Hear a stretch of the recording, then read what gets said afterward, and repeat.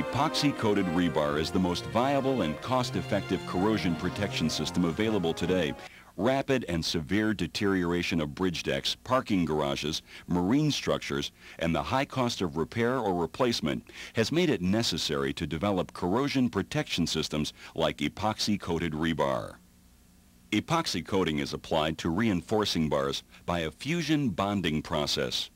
During this process, the epoxy powder adheres to the bar as a result of a heat-catalyzed reaction. This creates a cost-effective and durable corrosion protection system. In 1991, the Concrete Reinforcing Steel Insitute established a voluntary epoxy coating plant certification program. The program's goal is to provide the end user with a quality product. The certification program establishes quality control procedures in the manufacturing process. Field personnel should be very aware that epoxy-coated rebar received at the job site has gone through considerable processing and testing prior to shipping. These tests assess coating thickness, coating continuity, and coating adhesion. Care for product quality doesn't end with the manufacturing process. It continues on to the job site. The important techniques for handling epoxy-coated rebar are receipt of material, storage, placing, final inspection and repair, and concreting. To ensure quality on arrival at the job site, the manufacturer has carefully loaded the epoxy-coated rebar onto the trailer with nylon straps and placed the bars on wooden timbers. However, before unloading a bundle of coated rebar, make certain that the tie-downs are secure. Check for proper padding and bar separation on the transport. Visually inspect epoxy-coated bars for damage. Check the coating on sheared ends. If you find uncoated or partially coated sheared ends, patch them and any other damage immediately.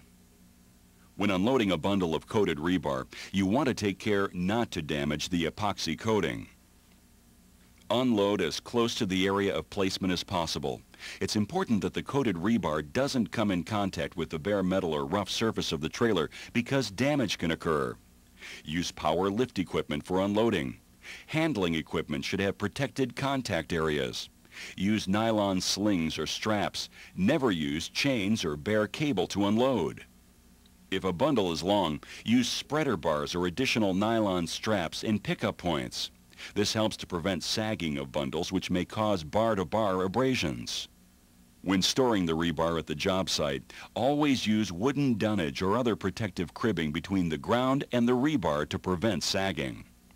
Epoxy-coated rebar shouldn't be stacked directly on the ground or on other unprotected surfaces. Remember to allow aisle space between stacks to enable easy access. Again, to avoid sagging, the rebar should be placed on a relatively flat or level terrain with timbers close together. If a relatively large quantity of materials has to be stored, bundles should be stacked with adequate blocking placed between the layers of bundles. And if rebar is stored in the elements outdoors for more than 2 months, cover the rebar with opaque plastic sheeting.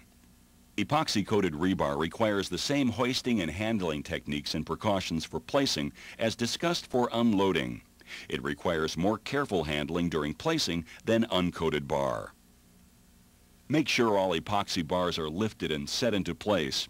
Avoid dragging the rebar over other bars or any other abrasive surface. Use 2 workers to support and carry the rebar. Whenever possible, try to avoid walking on epoxy-coated rebar. By simply using common sense, you'll reduce the need for repairs. Use non-corrosive, non-conductive bar supports, such as plastic bar supports or metal bar supports coated with epoxy, nylon, or PVC to eliminate a potential source of corrosion and to avoid damage to the coated rebar. Tie wire, which is typically black annealed wire, should be coated to minimize damage or cutting into the bar's coating and to avoid creating a direct electrical contact between intersecting bars. Many mechanical coupling devices are available for use with epoxy-coated bar. Couplers should be pre-coated with fusion-bonded epoxy coating. After you've installed the coupler, repair any damage to the coating. When welding splices, all welds and weld splice members must be coated with the same material used for any coated bar damage.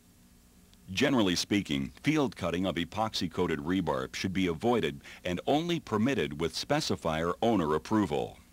Should you need to make field cuts, repair all cut ends immediately with the same patch material. Once the rebar is placed, a final inspection must be made to locate any unrepaired placing and handling damage. When making repairs to damaged areas, it's important that you use the following procedures.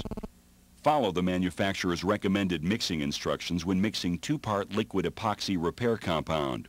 Mix the epoxy prior to use according to the manufacturer's recommended procedures. Use a wire brush to remove all rust and contaminants from damaged areas prior to applying the patch material. A paintbrush should be used to apply the patch compound to the cleaned damaged area. Avoid careless use of the patch compound on the rebar. Apply the epoxy to the area of damage with sufficient but not excessive overlap of the adjacent sound coating. When in doubt about whether an area needs to be repaired or not, always repair it. Allow patch material sufficient curing time as specified by the materials instructions before pouring the concrete. You should be aware that patch materials generally cure more slowly at lower temperatures, and some require a minimum of 8 hours to cure. When pouring the concrete, take caution when walking on the rebar not to drop anything, such as hand tools or construction materials on the placed bars. To complete the pour, follow these guidelines. Set up runways for concrete buggies and pumping hoses and properly support them. Maneuver carefully to minimize damage to the coating and to prevent shifting of placed bars. When vibrating concrete, use a non-metallic or rubber vibrating head to minimize damage on placed epoxy-coated rebar. Metal heads can cause damage to the coated bars within the concrete. Experience has shown that using common sense precautions and some extra care will eliminate most job site damage and ensure the corrosion protection benefits of the epoxy-coated rebar. In conclusion, it's important to transport, handle, store, and place the materials carefully to avoid damage. Most importantly, remember that any damage that may occur during these processes should be cleaned and repaired. Further information regarding the installation, care, and handling of epoxy-coated rebar can be found in this reference guide for field handling of epoxy-coated rebar at the job site, which is available from the Concrete Reinforcing Steel Institute.